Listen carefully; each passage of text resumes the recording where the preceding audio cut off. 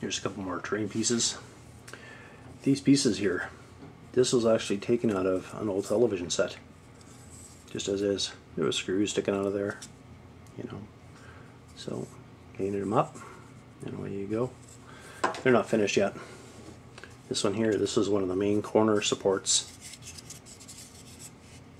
So the main corner supports for holding the picture tube in place.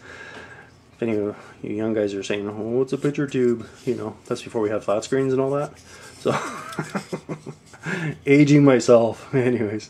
But, you know, it's got some really, really cool detail on there. And I paint it kind of this industrial kind of burgundy, you know. I like that. The other one's identical, so I don't really need to show that one. But like I said, to try to create something like this, you know, is very, very time consuming and very, very difficult. If you know where to look, and if you can see something that's got potential, you know, that's really where you're gonna, you know, really fly and save a lot of time and make a really cool looking piece. So I got those. And I got this one as well too. So here's how it originally started out. So there's the actual mesh, you know, or whatever, the air vents, I guess, from the TV. And there's one little piece here, is the one that I took off for this one. Well, once I get it down like that, you know, it's going to be a nice look. It's going to look awesome. There we go.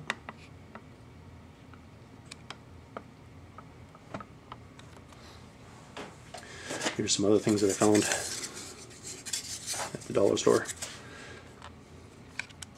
Here's a woo. here's like a pirate kind of set. One day I'll probably do like a pirate island or something like that, and you know, have this mounted into a cliff. So I got that. I've already primed it. You know, it's kind of one of those, once you got things out, and if you're priming one thing, and if you have a terrain piece that's just kicking around and you're, you know, meaning to hold it. So like, if I have this sitting in a box, unprimed, and I'm working on this, why not grab this and prime it at the same time? So like, I might have like 30 pieces of things that I want to work on, so I'll just grab them all and prime all of them, and then that's just something I don't have to do later. So it's kind of a mass production type thing. So there we are for scale again. Okay. In this box here, I picked up this tank. So it's one of these you got to assemble yourself. It even comes with a little screwdriver, you know, with the wheels and treads and all that other kind of stuff. I'm gonna make this look ruined as well too.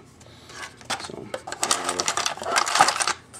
little project. It's got guns all over it and all kinds of stuff, and it's to scale. So, seen it? Scooped it. During Halloween is the best time to pick up all your skull stuff.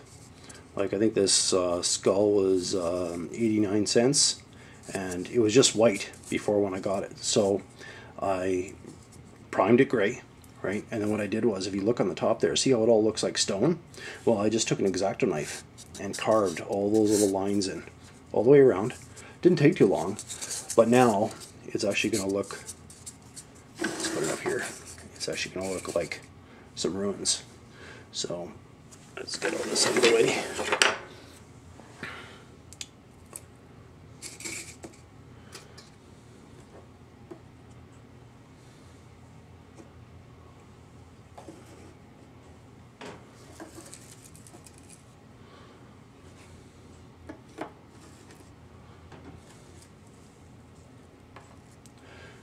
There you go.